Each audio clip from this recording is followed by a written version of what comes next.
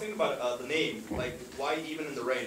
Yes. You hardly see any rain. Obviously, there's water, but why? Why have that name? So the question was about the name. Why even the rain? Yes. Basically, what happened in Cochabamba in the year 2000, when the water system was privatized, the local government, in order to guarantee profits to the multinational company that got that contract, they closed down the wells that the different communities and the neighboring communities within the city had dig in order to provide for themselves water.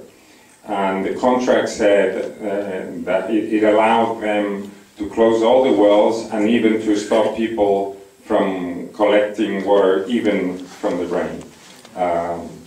We felt that was so incredible that a contract would not allow people to collect rain from their own use, that we felt it deserved the title of the film.